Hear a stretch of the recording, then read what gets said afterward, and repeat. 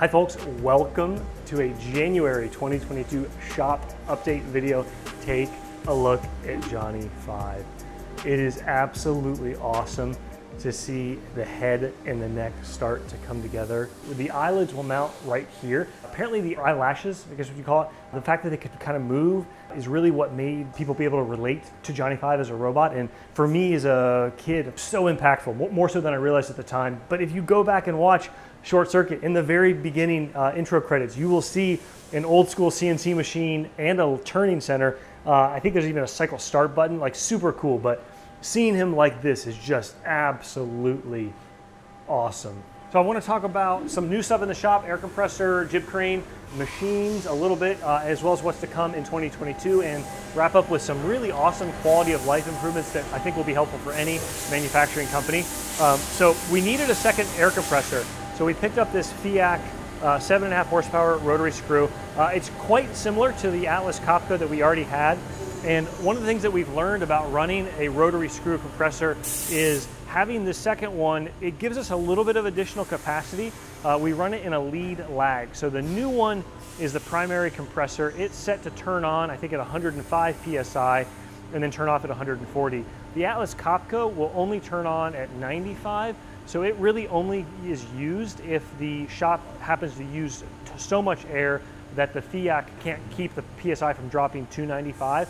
And we can switch those over time so that the Cuppa also gets ran. But the point is that this isn't doubling our capacity, it's mostly redundant. And what's great is that means when we want to take a look at something in the compressor or do maintenance, etc., we can do it during normal shop hours by just shutting the ball valve off to it or shutting the air off or power off to it and doing work on it. Super nice. And if one were to go down, we should be okay.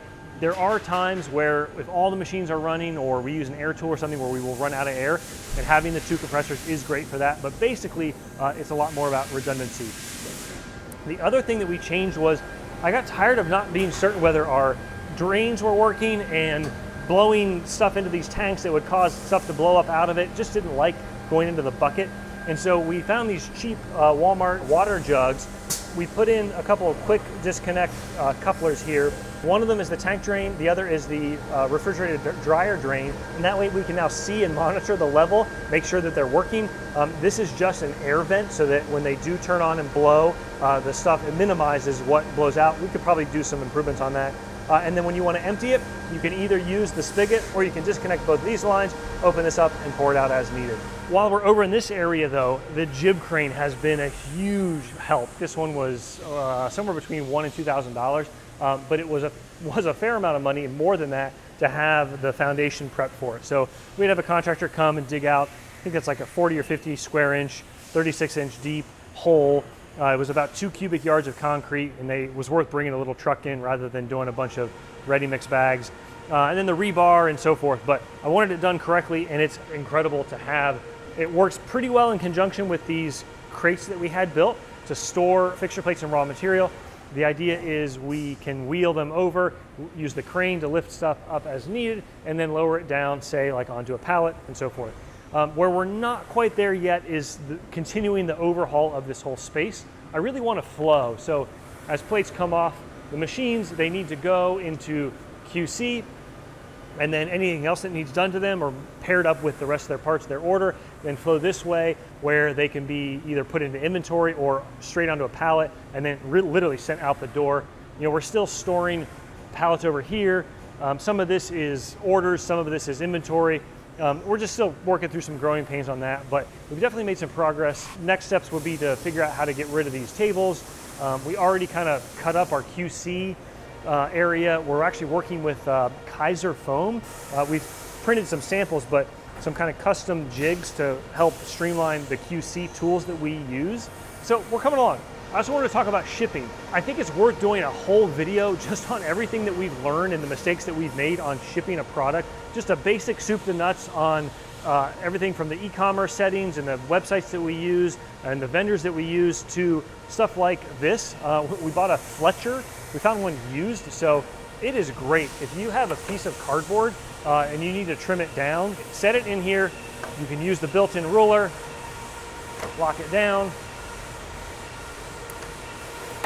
and like so. You have a straight, clean cut. It's a lot safer to use. It's a bit faster, and it's been really nice. Don't get me wrong, I do not like making custom boxes, and we'll talk a lot about that in the shipping video on the boxes that we bought. But inevitably, sometimes we need to do something to modify a box or build a custom box, and having this, and frankly the laser, has been really helpful for that. It's been absolutely awesome to have a much better list of plates and products that we keep in stock and in inventory. Simply put, for our e-commerce sales or PO type of orders, when customers know that something is in stock and can ship the same day or the next day, it's absolutely great. On the flip side, it's really expensive to store finished material. And what I mean is, not only does it cost money, like the products, it can sit there, but it takes time and place to store it and organize it and sort it and potentially move it around. And it's one of those things I've read before and I've heard before, but when you really live and breathe it, it's a big deal. Similarly, it's been a super weird year with COVID. As I think many folks have probably heard, some materials and supplies have just become very difficult to get, or prices have gone all over the place. And so for me, it was more important to make sure we had raw material than to necessarily worry about the last penny I could save or where the prices were moving, because we're out of business if we can't buy the material to make the products that we need. So we made sure we had enough material on hand, but I wasn't doing that with data. I was doing that with just my gut, to be honest with you. So one of our goals for this year is to take advantage of LEx, the ERP system that we built, and the reporting metrics that we have to do a better job at.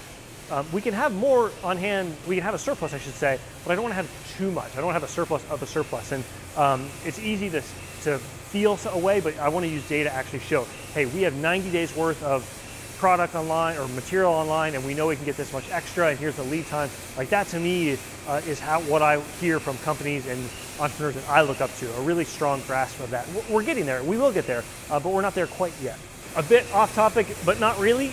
We realized everyone here really enjoys good coffee, and so we picked up a Jura. It makes a really good cup of coffee, and I think Grant was saying that we've had this thing for, I don't know, a month, and it's made like, I don't know, 250 cups. So I do not regret buying that. Kind of reminded me of the Area 419 tour, where they didn't cut corners on things that help with quality of life. On that note, though, I wanted to wrap up with 3 things that we've done that I think will be really helpful for anyone who's running CNC machines or a manufacturing company. But first, I gotta say, the Akuma has been absolutely awesome. It deserves its own video. We're working on it, we'll have that out. But the first thing that we did was we printed off of Thingiverse these little buttons.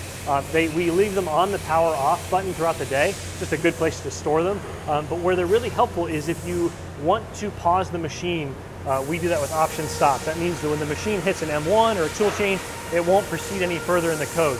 Sometimes you can forget why you did that, or you just out of habit go up and hit cycle start again. These are great. They cost 20 cents to print, and you just slide that right over the cycle start, and it's just a great physical interference reminder of like, oh, don't hit this, I wanted it to do something. But to follow up on that, we printed a bunch of these little magnets. I accidentally printed them out of TPU, or rather, that's just what I had in the machine, and I kind of like that they're squishy, although PLA would work fine as well. So we have one that says run, option stop, and then we have run, reload code and run, setup in progress, chip bin has been removed, coolant valve is off, and then speeds and feeds override. And they're great because now we don't have to worry about forgetting something ourselves or communicating to somebody else who may hop in and run the machine or check on something. Again, super inexpensive, super easy to make, and I'll tell you, we've done a lot of lean things over the year to try to help make the shop better and so forth, and some of those things just don't stick. These have worked really well. We've printed out a set for each one of the machines, and they all kind of live in the same spot, and when you need to put one on, again, whether to remind yourself or somebody else, super easy. The last thing that we did is we printed out machine spec sheets. We laminate them. They don't have to be laminated, but we put them on each one of the machines, and it has all the information that you want to have. The serial number, the year, the model, the travel limit, the max feed rate, so that we don't accidentally post a cam error where we have a G0 or G1 move that's too fast. We put the coolant in there. We put in service notes, like if there's anything quirky about these machines that we need to think of a reminder, or what's the grease reorder part number, and the pull stud, and then finally, who are the service contacts, the AE, the tech support, the sales guy, etc. Oh, we also put in the electric panel breaker number and the breaker panel, because it's just so nice to have all that information in one spot. The master file is a Google Sheet that any of us have access to. So if we want to update something or add a note, easy to reprint it. Again, we can laminate it if you can. If not, no big deal. And really, it's been great. So I wish that we had done that sooner, because it's just one of those things where it's really nice to have that information handy. Otherwise, Vince has been crushing it on some new Tormach 8L recipes that have been up over on Proven Cut. We've got some video content coming out on that as well. He's also been using the Shapeoko HDM, which is really proving to be a pretty capable machine for the footprint. Otherwise, if you've been listening to the Business of Machining podcast, I've been chewing on a horizontal, debating between a 400 millimeter and a 500 millimeter, but with a pallet pool. I think we're at that point now. Just makes a ton of sense. So continuing to kind of chew on that. Oh, and one last thing. I think we're going to do a whole video on new 3D printed parts that we've made for the shop. But we realized, actually Garrett realized, that when we are dumping our skimmer oil, a lot of the oil is actually coolant, and that increases the volume of mix of oil and coolant. And so we printed these little baffle boxes, and they have a separator baffle in it, so that only oil comes out here and the coolant gets returned back to the tank. We'll do a whole video on that, because we've got some other 3D printed parts that are super useful, including some inserts on our Haas machines that have really helped minimize the amount of washing down that we have to do. We've got one in the corner there. Ignore the PEX tubing, that was a failed experiment. But they really help avoid chips building up in the corners. And we've got bridges that go over the backside right there. So, as always folks, hope you learned something, hope you enjoyed. Take care, see you soon.